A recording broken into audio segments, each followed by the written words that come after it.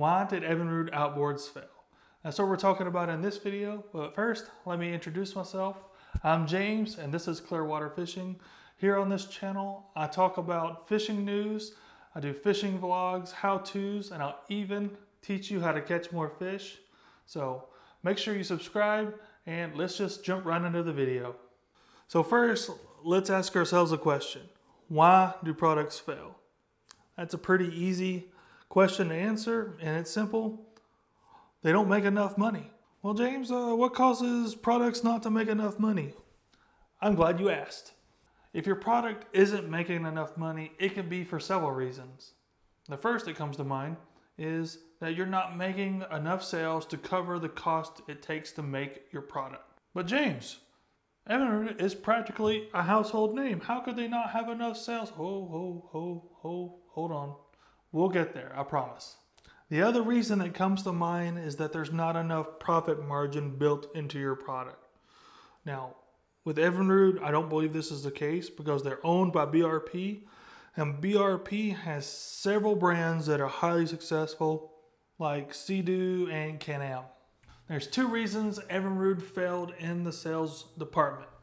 The first is marketing. Evinrude depended on repower and you, the buyer, choosing to put this engine on your boat. There's no bass boats out there that offer Evinrude as an exclusive engine line.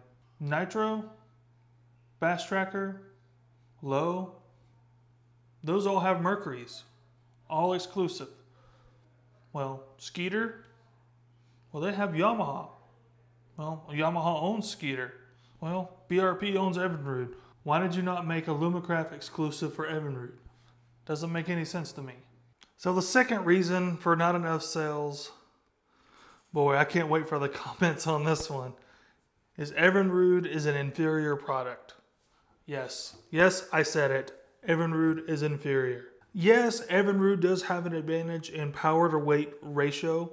It also, in some boats, has a higher top speed because of that. But I have heard some horror stories about the reliability of this engine. Well, James, I've heard lots of horror stories from Mercury and Yamaha too. Well, they sell a lot more outboards than Evinrude does.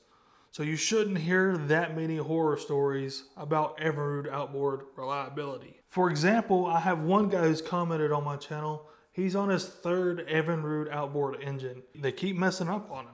I'm going to be taking a bigger, little bit slower of an engine just to know that I'm going to be making it home that day. That's it. The reason Evinrude failed is they didn't have enough sales. Why did they not have enough sales?